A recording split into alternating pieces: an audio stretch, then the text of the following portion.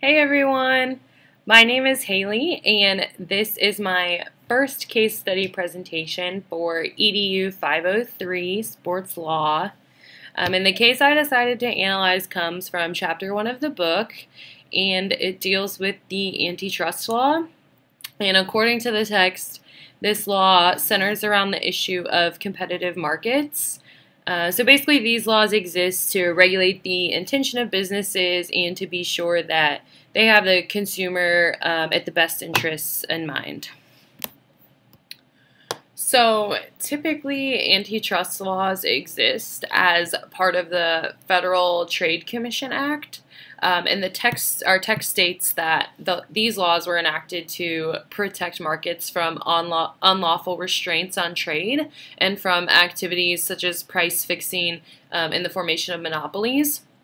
And we likely only know about the antitrust laws surrounding federal laws like the Sherman Act and the Federal Trade Commission Act, but there have actually been several issues of antitrust in regards to sports over the years. And so that's what we're going to discuss with this first case. So it's always important to start with a little bit of background information, and in this case, it's important to note that the court first determined that the NBA is a multi-employer unit comprised of 29 teams and the national organization. So in this specific case, the plaintiff is the Chicago Professional Sports Limited, the Chicago Bulls, and the WGN. And the defendant is the NBA. And basically, the cause of action for the lawsuit is that the Chicago Bulls wanted to sell more broadcasting rights to WGN to feature Michael Jordan, the celebrity of the time. But the NBA restricted these rights and imposed fees. So that was in really simple terms.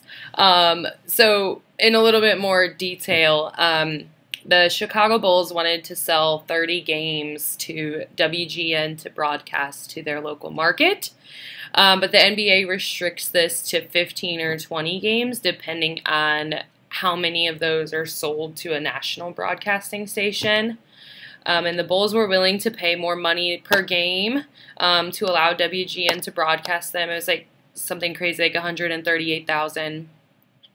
But anyways, in 1992, the Bulls claimed that the NBA violated the antitrust laws, but the NBA argued that it was single firm and had the right to restrict the licensing rights.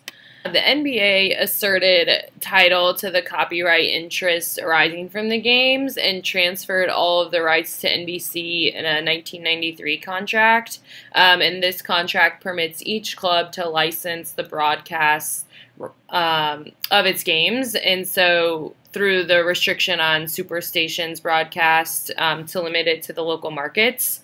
But the Chicago Bulls argued that they have the right to sell their broadcasts to any television station, and they claim that they shouldn't be limited to non-super stations. And furthermore, they argued that the tax imposed by the NBA was excessive.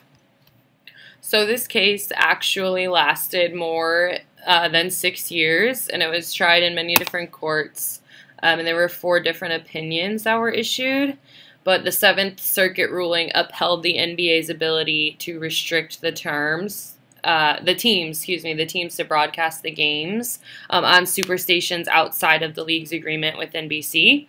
So the Bulls and WGN settled with the NBA, and the agreement allowed the Bulls and WGN to broadcast 41 games, but only on the local WGN station.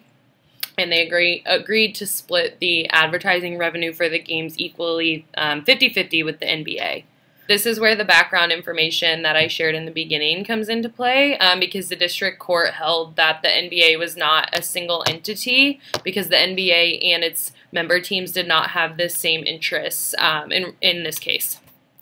So really, in the end, I feel as though this case did little to fundamentally alter the landscape of sports broadcasting, right? As new technologies are developed and ways in which we the fans gain access to sports coverage, it's shifted. We're streaming it, all these different things. But it's really failed to resolve the the age-old question of how to accurately classify a sports league against antitrust purposes.